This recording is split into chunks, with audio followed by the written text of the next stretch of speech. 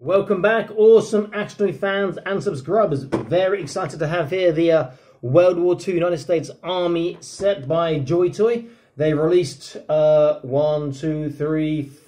German sets and one separate SS officer, which is exactly the same as the others, just painted black. As an individual figure, I should say, on that one. I'm really nice, or really happy, I should say, excited to get some allied, some opposing forces to the Germans. So let's open up and have a look. Now I've taken the tape off the back here already, but let's open this up for the first time together and have a look see inside. Now, any of you guys who are very conversant in the uniforms and so forth of World War II can comment and tell me what's good, what's bad, what's so-so, what's accurate, inaccurate, blah, blah, blah, blah, etc. So here are our figures. Give you a better look first. They look really, really nice. All the torsos are the same. The garments underneath appear to all be the same. The legs are the same. The boots are the same. Everything's the same apart from the heads, because they're all different sculpts. And obviously, there's slightly different colour because you have a buffalo soldier, you have a black GI, a black trooper there, who looks particularly good, I have to say, in a sculpt. Really good job by Toy on that one. That is a really great looking face on that. And then we have here the weapons. So we have 1, 2, 3, 5 rifles, a bazooka, and looks like a couple of machine guns, a heavy machine gun, and then we have the spare joints and helmets, and I think maybe some sidearms in there as well. Okay, let's open the weapons first and have a quick peek at what we get here. So, nice looking gun. And as I said, we get 5 of those, 3, 4, I'm telling you a lie, 4 of those, and then one is slightly different, it's got the scope on it. We get the machine guns, so these 2. And we get this heavier machine gun here. And we get this nice looking bazooka here. I wonder if they're going to have a round in this, a shell like we got in one of the German sets. Let's have a look. And then we have here the bag. Let's have a look in the bag here.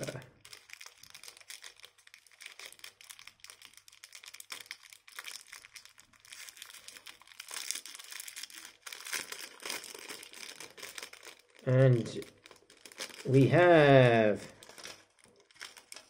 okay, there is a shell for the bazooka. Is it a shell or a round, or I don't know what to call it, which sort of barely sticks out the end and pops out, but it's good that we have one. We have one sidearm only. We have 5 helmets, 1, 2, 3, 2 pairs of hands, and then we have, it looks like a shoulder joint, an elbow joint, and 4 wrist joints, and 1 wrist joint for the black guy because it's a different colour. Okay, so I'm glad I have the spare joints, but there's no knee joints, so they're very confident about the knees not breaking. Let's put all this stuff back in. I'll keep the other stuff, the weapons and helmets, out for the time being.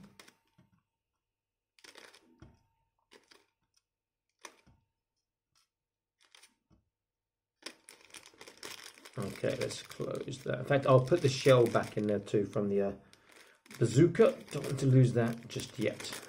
Okay.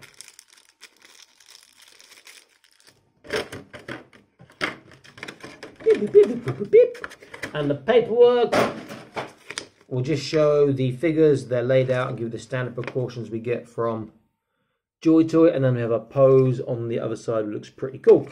Okay, let's get to the main menu. Let's get to the figures. Boop, boop, boop, boop, boop.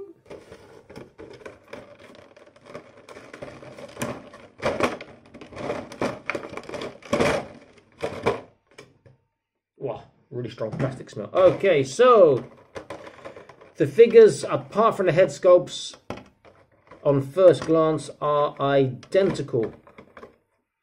I will check the back and see.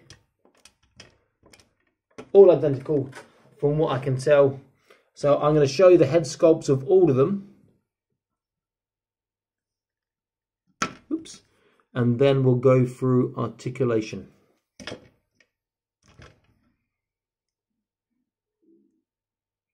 It's nice we've got a variety of hair colours and styles. And this guy's even got a shaved sides and back as well. That's pretty cool. And then the black guy's got particularly good head sculpt, I do have to say. I'm trying to think of what he looks like. It looks a bit like Terry Crews almost to a degree, but maybe that's because of the no hair on the head. But it could be Samuel L. Jackson. That doesn't like Samuel L. Okay, so let's take a figure and let's look at articulation. The webbing, the backpack stuff can be taken off. The rest of it is molded on. I think, does the jacket come off? No, jacket is also part of the sculpt. So, head left and right, up and down, side to side, very good. Shoulders, let's have a look. Not the best, but over the flat, so over 180. Bicep bend, this will be telling, because often you need a good bicep bend to get good articulation of holding guns. Look at that. Much improved by Joy Toy there, very good. The hands,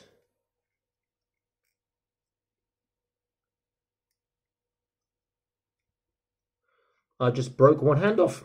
So the hands, there is a up and down movement. I have to drill that one out later and replace it. On the left and the right hand was this way. So what they've done, they've got opposite articulation to normal gun articulation.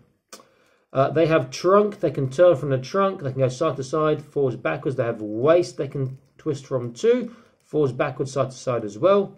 Legs won't go far because the sculpt on the pockets on the trousers there. There's a thigh twist, which is good. I should say that the arms can twist as well.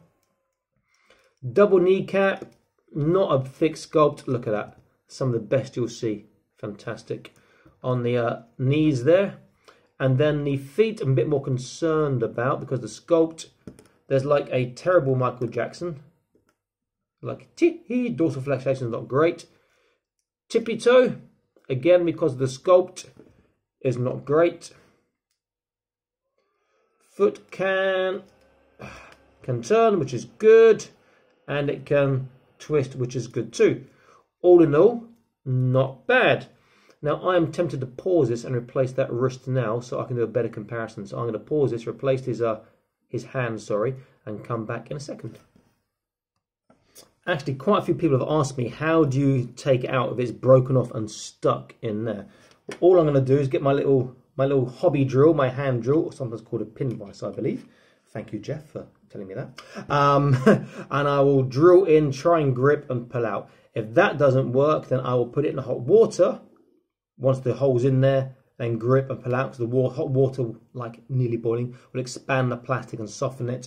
The other thing you can do is just drill it again and again and again till there's no plastic left inside, but that's probably at last resort. So I'm going to do that now. I'm going to drill's in there. I will show you me attempting to pull it out and see if it works. So back in a second. So I've drilled a hole, but the drill was not gripping for me to pull out.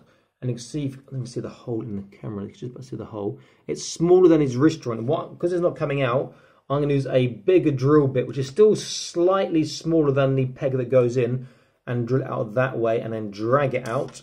Or it'll drop out by itself, hopefully. Then I'll just put another wrist joint in, and have a replacement hand. That is the idea. Or maybe it'll go all horribly wrong on camera, and I'll be the laughing stock of the toy community. Let's see. Don't want to go too deep on. There we go. On this.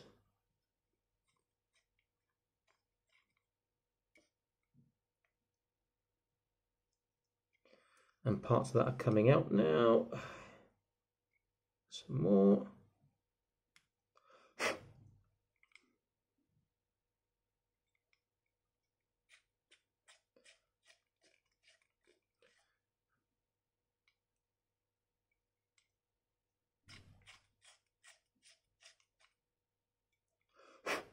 Okay, that looks like it's out. Let's see if I can replace him with his right hand. So get a gun hand, hopefully. That's the right hand there. What? Okay, so it's a new system. I just realised that.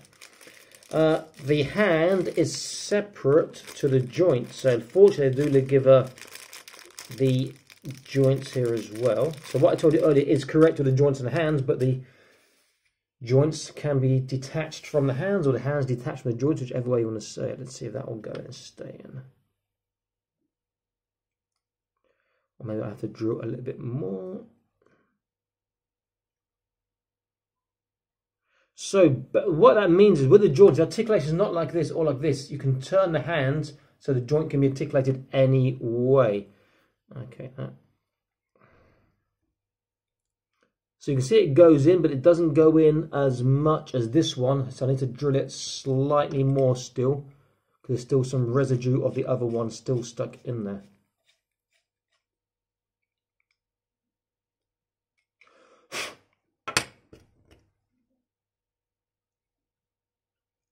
Now what I've got here, you can go to these little cheap shops, pick up these little nail care sets, and they come with all these useful little things which are great for doing customization work and modeling, hobby work and so forth. They do come in quite handy, some of those little nail tools in there for doing your work here. Okay, let's try that again now. In fact, I'll put his hand on first to make it slightly easier, I hope.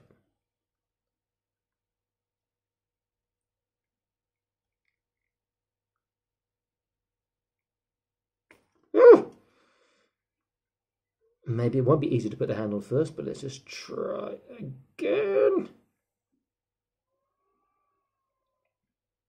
Okay, that's on. Let's push in and see. And there we go. Hand is replaced, and he doesn't have one arm longer than the other. It's the same length, so coolio Julio. Okay, let's just put my little drill bits away. Close that so I don't lose them. Fantastic.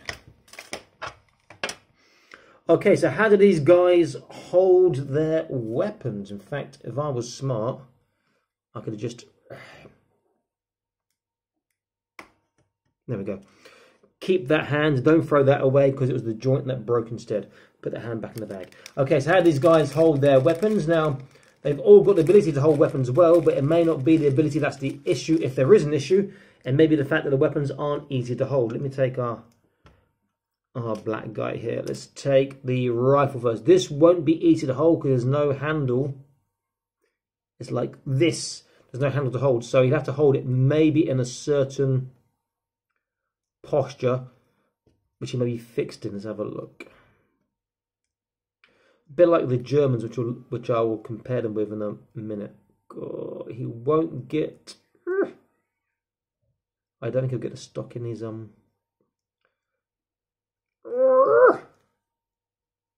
Yeah, he won't get the stock into his arm, his shoulder, if he's holding onto the trigger. The stock's slightly too long, or he hasn't quite got that that articulation that he needs to do that. However, he can hold it beautifully like this. Really, really nice.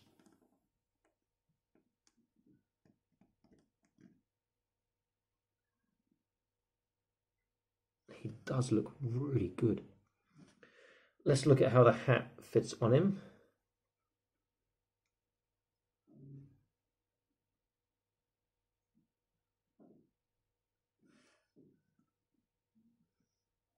Oh yeah, I like the look of that. He looks really, really nice. Let's take another guy. Let's use one of the other guns, since they should hold all the guns the same way. Let's take this little machine gun here.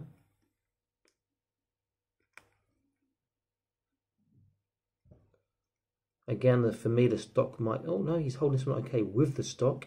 But can he grab the other handle? Let's have a look. Oh, but the stock's coming out the shoulder. Okay, there we go. He looks pretty damn good as well.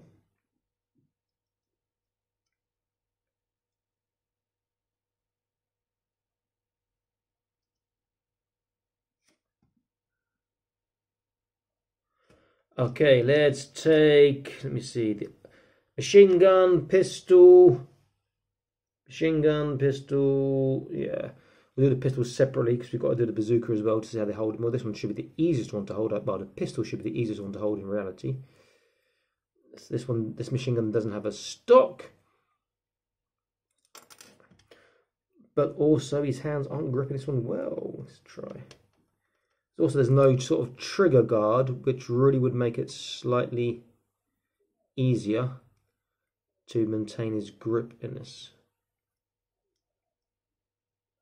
In fact, I'll give him the pistol in his other hand, make him a bit of a bad man.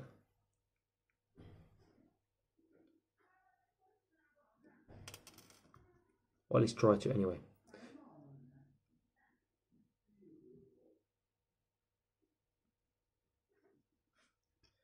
And again, he does look particularly good.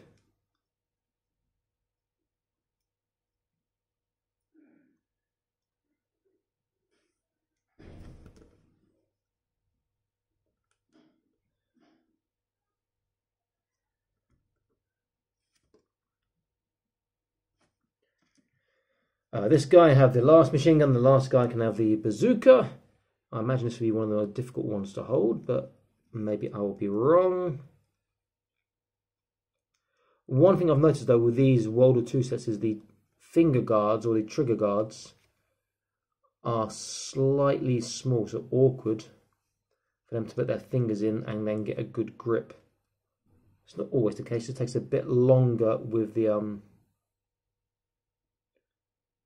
posing, that's all.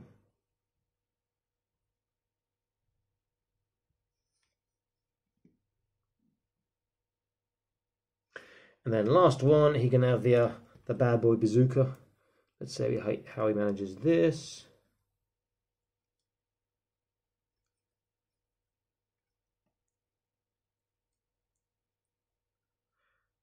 This might be a bit awkward.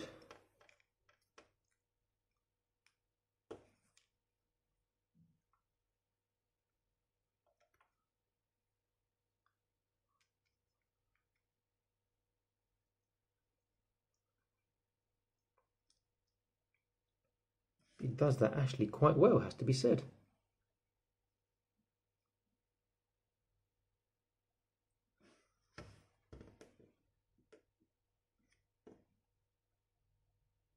So here we have our World War II American Army soldiers. Had to replace the handle one as you saw, but that's not an issue. They do look particularly good. So let's see how they compare to some of the German soldiers. I've just taken 3 German soldiers from one of these sets, since they're almost identical in the other sets anyway, just different colours, mainly speaking.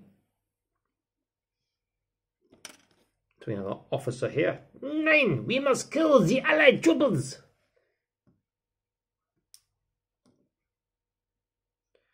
And then this one, his gun just dropped out.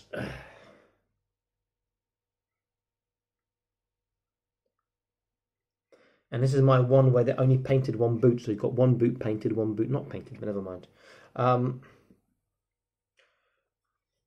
They look really good together. This will make, you know, really good stuff for a great die, particularly if into your World War II stuff.